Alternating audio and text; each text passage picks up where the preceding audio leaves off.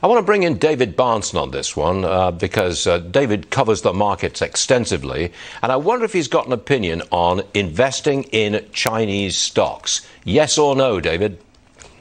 Well, we don't, for the very reasons you talk about. We're afraid to go to places that lack rule of law. Yep. I certainly agree that there's a crackdown on market freedoms in China that's very concerning. But the whole time you were talking, Stuart, I was thinking about how some of those things marginally, to a less degree, are happening in the United States too. So I'm not as concerned about what they're doing over there as I am us protecting our own free enterprise system. And, you know, you're right, they can crack down on a whole system out there where we just sort of regulate it. Yeah. But like what they've done to Jack Ma, and we sort of demonize our big business leaders and entrepreneurs. I'm more concerned with our own backyard. So I'm sorry for my long answer, but no, we want to be in a place where there's freedom when it comes to equities and free enterprise, growth investing, dividends, those things. But I'm really concerned that America stay on the right trajectory, which is in our DNA. Got it. Now, talk to me about Chevron, because you like stocks where the dividend is strong and growing. You picked on Chevron today. What's the dividend? What's the prospects?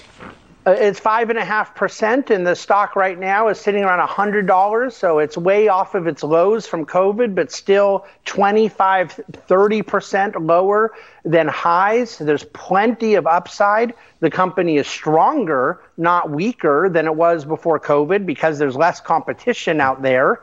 And they kept the dividend going all through COVID. They've lowered expenses. They have more free cash flow. That dividend's going higher, and so is Chevron. LyondellBasell. I'm not sure what they do, but tell me what the dividend plays.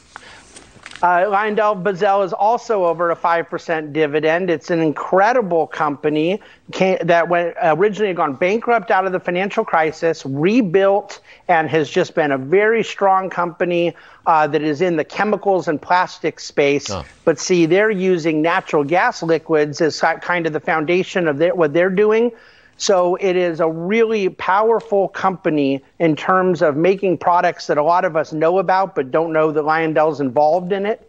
However, they're a great dividend grower, dividend payer, and I believe one of the most underrated companies in our portfolio. Which you got 20 seconds. Tell me the dividend yield on 3M.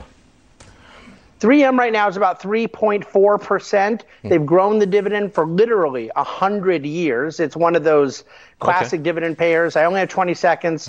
They make Scotch tape and things like that, industrials, consumer products. 3M, great dividend grower, and it's down a little, so that's why we like buying on weakness. Fascinating information, and we like it. David, thank you very much, sir. See you again soon.